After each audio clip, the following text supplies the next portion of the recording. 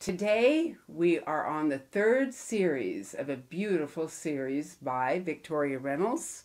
This series is series 3 called Embrace the Struggle, and the book is Transcending Fear. Victoria. Yes. Embracing the struggle? Yes, we actually can learn to embrace our struggles. What a concept! It is, and yet it's so necessary if we're going to get to a life that we love. Now, I came up with this idea of embrace the struggles after I read the story of a butterfly. I didn't write the story. I can't claim who did, so it's a story that I read on the internet. And it's about a man who found the cocoon of a caterpillar. And he was waiting for the butterfly to come out, waiting for the butterfly to come out. So one day he decided he was going to help the butterfly when he saw it just poking its head through this cocoon. And it looked like it was having the hardest time get out. It was taking forever for this butterfly to get out of its cocoon. So he took a pair of scissors and he cut the cocoon open to let the butterfly come out and fly away. What he didn't realize is that once the butterfly plopped out of the cocoon, it was never able to fly. It had this big old puffy body and it was never able to fly. And, he did a little reading and discovered that the struggle to escape the cocoon actually squeezed excess moisture out of the butterfly's body and made it light enough to be able to fly. So without the struggle, the butterfly was never able to fly. So without the struggle, we're not strong enough to face the challenges in our life. Yeah. And that's how we learn to see our struggles from a completely different perspective. Because our struggles are actually what make us strong enough to face whatever the next phase is in our life. That's really amazing because we try to avoid struggle at all costs. At all costs. For heaven's sake, don't make us stronger. We whine and complain and are victimized and have pity parties. Embracing a struggle. Embracing the struggle. And what that really means is to be able to look at our past and extract what we can from it. Every struggle that we've been through in our lives, regardless of how painful it is, there's always a lesson to be learned from it. There's always something that we can learn from every one of our experiences. And when we're able to understand that there is something we can learn, then we can go back through all of our experiences and start to really learn from them rather than them holding us captive. Like the butterfly, until it decides that the struggle, it needs to face that struggle to break through, it's held captive in its cocoon. So the struggle strengthens us, just like it would the butterfly. Just like it would the butterfly. Yeah, and struggles are actually opportunities for growth. That's really true. When we raise children, if we don't allow them to suffer the consequences of their behavior and struggle to make their own happenings, they don't know how to cope with life when they grow up. They don't just suddenly become 18 and know how to cope with life when mom and dad have done everything for them. Right. So what a lot of parents inadvertently do is try to protect their kids from any kind of struggle. And in actuality, they're preventing them from being conscious, productive adults. You get out there in the outside world and you have no clue how to handle adversity because you've never had to before. So they can't handle the struggle in life. Yeah. They can't mature. Correct. Boy, that's why you have a lot of 30-year-olds living at home. So. And older, because they never ever learn how to cope. They didn't have to learn how to cope. It's amazing. So many parents had a difficult life and wanted to give their children the beautiful life they never had. Which is okay. And did, but so many of them in the process enabled instead of taught or strengthened. They enabled. Right. So, as adults, we want to be able to give our kids the kind of life we didn't have. I'm one of those. I want to make sure that my kids have what I didn't have as a child and have a much better, happier childhood than I did. and also allow children to really experience life. It's one thing to protect your children from harm. It's another thing to protect your children from making their own choices and experiencing failure. Failure is actually a very important process of learning. So in embracing the struggle, give us some basic guidelines. How do you really look at that and say, oh, this big mess is wonderful, I just love it? How do you... Well, it's not quite like that at some point. So I'll give you one example in my life. One of the things that happened that threw me into my midlife rebirth, as I now call it, it's like that butterfly that's come out of the struggle, was the failure of my last business. Now, I started my first business in my 20s, and my businesses were pretty successful to the point where they brought in a nice, cushy, comfortable six-figure income, and I sold my businesses and got to sit back and relax for a while before I started the next business. And this last business just bombed, and it was a great idea. It was a brilliant idea. I still think it was a brilliant idea. Really bad timing. And the economy basically put me out of business before I had a chance to really had a chance to prove itself.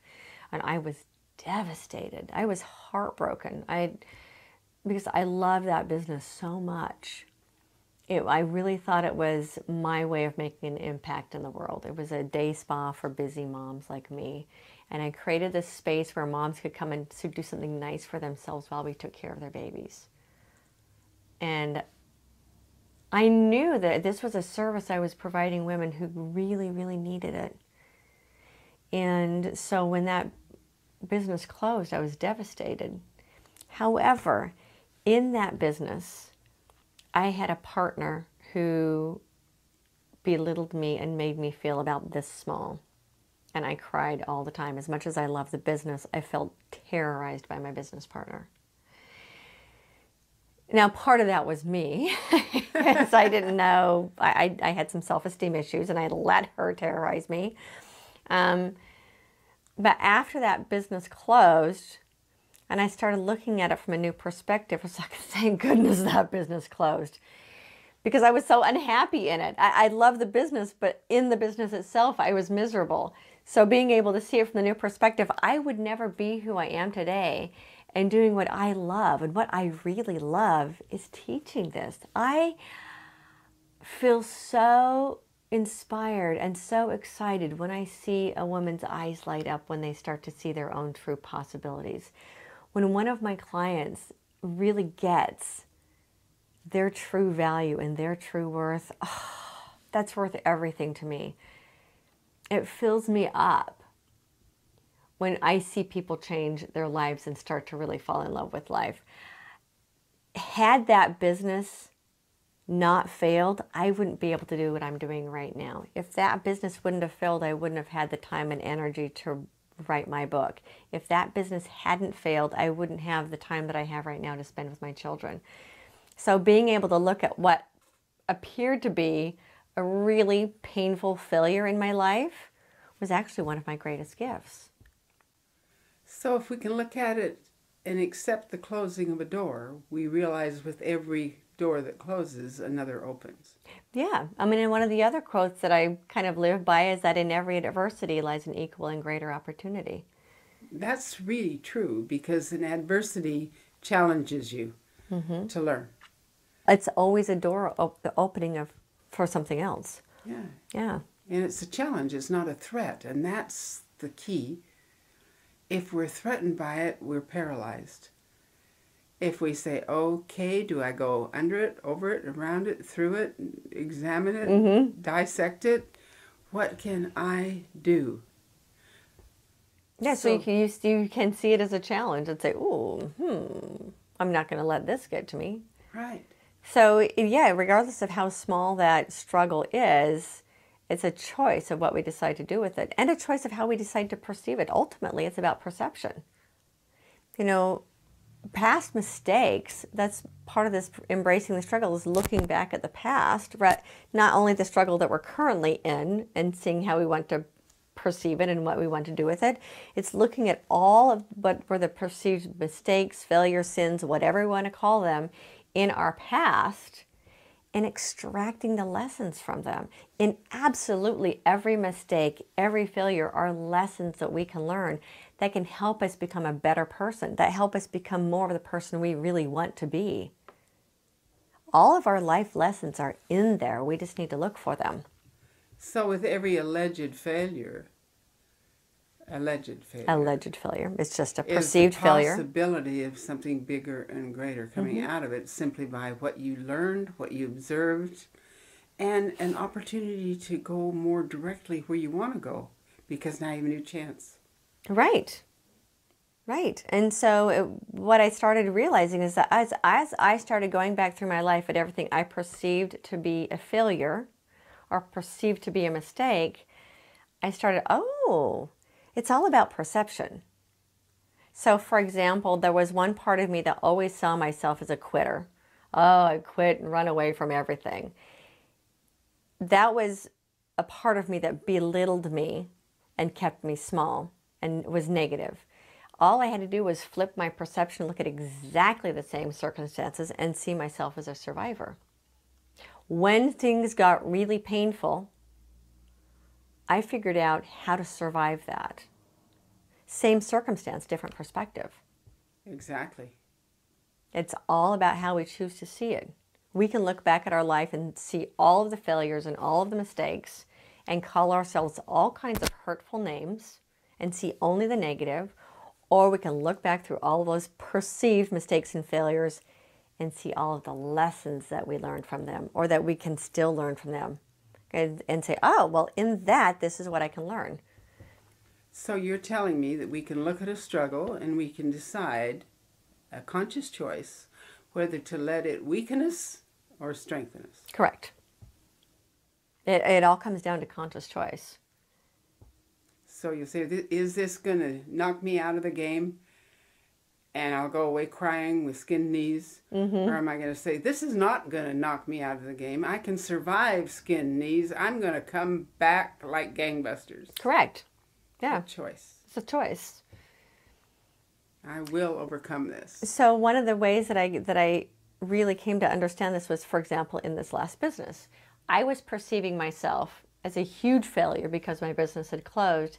And then I had people coming up to me and saying, wow, we thought you were so successful that you were willing to do something so few people ever have the courage to do. Wow. And I realized, it really is just all about perspective. What I saw was someone who was a loser. What everyone else saw was someone who was successful. And I just assumed, A-S-S, you and me, I just assumed that everybody else saw me from the same perspective I saw myself. And I was completely wrong. Everybody around me saw me as a success. I was the only person that saw me as a failure. Because everybody around you could see that very few people had the courage to even go that far. Right. So that's why I was saying everything in our life, everything in our life, everything in our past, all of our circumstances are really our perspective, and our perspective creates reality. So when you learn to embrace the struggles rather than being embarrassed about them, you completely change your life. This application can apply to bad relationships too, can't it? Can you give us an example how people can use this information to rectify, change, or leave bad relationships? Yeah, part of it is understanding again that it's about our own perspective. So when it comes to relationships, a lot of that is our judging ourselves by what we think other people think about us. Right. And us judging other people by what we think about ourselves. And when we really own that our perspective is ours, and by the way, other people don't think about us nearly as much as we think they do, because they're far too busy thinking about themselves, just like we are. Right, right. know? They're busy with their own lives. Yeah. And we go through life being so concerned about what other people think, and it's really about owning our perspective of ourselves and not deflecting our judgments of ourselves off onto other people. So I found in some of my relationships, you know, I've been with my husband for 20 years, and there's been some of that, and I won't get into details, but there have been some times when I deflected my own feelings of inadequacy onto him, assuming he had feelings of inadequacy and it was mine. And in some of my friendships where I was judging my friends by the same context that I judged myself. And once I started to embrace that my struggles and my perspectives were mine, it completely changed my relationships. Because then I was no longer judging them by what I thought they should be based on my perspectives of myself. And once you do that, once you let go of the judgments of trying to make other people be the way you think they should be, or make your circumstances be the way you think they should be, you start to see them through the eyes of less judgment, and then you can make a choice about the relationship that's based in logic and reasoning rather than just illogical emotions. I've talked to so many women who have come out of broken relationships and they feel that they are broken and they haven't been able to get themselves together and respect themselves, and they feel like a failure because they never believed in divorce and now they're divorced. What would you say to these women when you say embrace the struggle? A lot of those women come out of those relationships with beautiful children. Yes, they do. That you wouldn't otherwise have. That's true. A lot of those women come out with more resilience that they never knew they had. That's true. They come out with more strength than they never knew they had. Yes, that's true. But they usually don't find out until... It takes a while to get there. Yes. But that's what I mean by embrace the struggle, is go back and extract, what did I get from this? What can I learn from this? You can't see it. When you're still in it, you can't see it. In every struggle or every death of something, so divorce is a death of a relationship. Right. You're going to go through those stages of remorse. Right. When you're in those stages of remorse, you can't pretend that you're not. True. You allow yourself to go through those stages of remorse. When you get to the other side of them, then you can look at it and extract the lessons from it. The important thing is that you allow yourself to go through those stages, and so many people don't. It's like, oh, I shouldn't be angry. I shouldn't be angry. Yes, you should. Just let yourself feel that. How many people have a death of something and they feel guilty about having any kind of emotion around it? Really allow yourself to move through that process of emotion. The more you, instead of trying to suppress it, allow yourself to move through it. It is okay to be angry. It is okay to feel upset. It is okay to feel remorse. It's okay to eventually get to that place of acceptance. And then you'll have you'll have people who will say, well, how can you be so accepting of that? Well, once you allow yourself to move through that grieving process, you do get to the place of acceptance. And once you get there, then you can look at it from a new perspective and extract the lessons from it that you can actually learn from to become a better person. So the message here is, allow yourself to be human and have your human emotions and be honest with you. Yeah. Because in that in itself is the beginning of finding your strength. So here's another part of that butterfly story. Before the butterfly gets to the point where it gets its wings and starts to struggle its way out, part of the struggle exists even before that within the cocoon. So when a caterpillar is doing this little baby thing, as we do, the caterpillar does this little baby thing and then it builds its cocoon around it, that caterpillar dissolves into nothing more than a DNA soup. If you were to open a cocoon at one point in the cocoon, there's nothing in there. There's no caterpillar, there's no butterfly. It's just DNA goo. Wow. Literally, the entire caterpillar breaks down before it becomes something else. And I call that, in human beings' lives, and even in our collective reality as humanity, I call it the breakdown before the breakthrough. That's very fascinating. So before we have big breakthroughs in our lives, that freedom that we finally get to is that breakdown. That breakdown that may cause us to make that choice to leave that marriage. That marriage has to break down before you can get to the freedom that's on the other side of it. And that's part of embracing the struggle, is seeing that that breakdown was necessary in order for me to get to where I am. So crying over the loss, grieving what you didn't have, accepting it and moving on is an important part. It's an important part of that process. Yeah, let yourself be human. Let yourself cry it out. Let yourself get angry. You don't go kill anyone or do anything that stupid, but, you know, have it out with your pillows or whatever. It's perfectly okay to be angry. Right. And let yourself go through that process. And you will feel so much better, so much faster if you let yourself go through that. That is very good. When you're in that breakdown process, it literally feels like all hell is breaking loose. And in a way, that's what's happening. Because that hell that's inside of you is starting to break loose. And that is a part of the process in order for you to get to that place of peace that ultimately every single one of us is seeking. And embrace that as part of the process. That's part of the breakdown that happens before we can get to that place of peace in heaven, if you will, inside of every one of us. It's just part of the process. And understand that that's just part of the breakdown. So you mourn the loss of the business, you mourn the loss of the relationship, you mourn the loss of whatever door just closed. Right. And after your mourning, you collect yourself and look at who you are, and what you learned, and embrace the process. Exactly. Exactly. So a big part of embracing the struggles is embracing change.